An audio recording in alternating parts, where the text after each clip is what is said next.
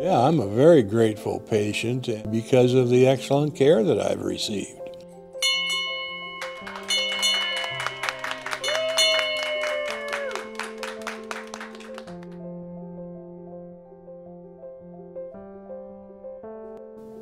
I don't look upon myself as being one bit exceptional. I think anybody that comes to these facilities and is, has to use their services, I would hope to feel the same way, and I'll bet the majority of them do.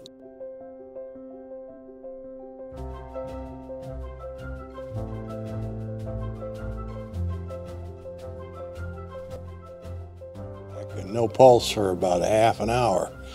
And Jeannie, my wife, God bless her, knew how to do CPR and swung into action on that.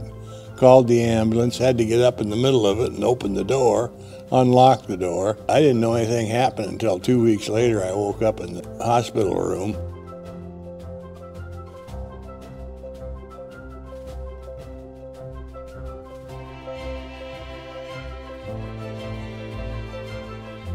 They wanted to do a scan of my lower abdomen in the area of the spine that they thought was causing the trouble, and try to isolate that down before they did anything. And while they were doing that, they inadvertently discovered what's called a AAA, aortic abdominal aneurysm. And Dr. Lee, who fixed me up a few days later, told me, he said, if that thing would have burst, you'd have been dead 40 seconds. It doesn't take very long to bleed out. That's a big blood vessel.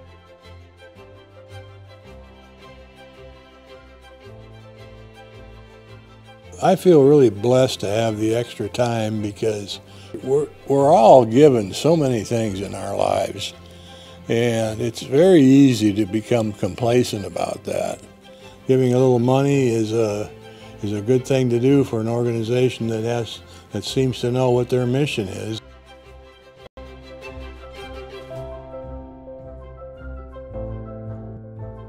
It's been a wonderful experience for me to go through all this, and hopefully there's going to be many more years of interface going on that's still ticking.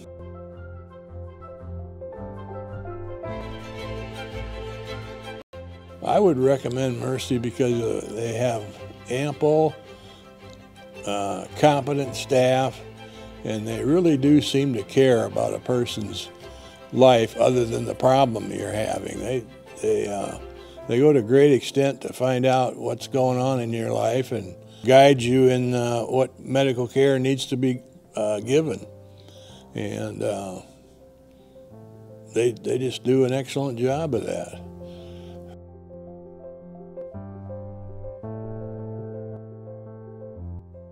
You do that sort of thing, it makes you feel really good.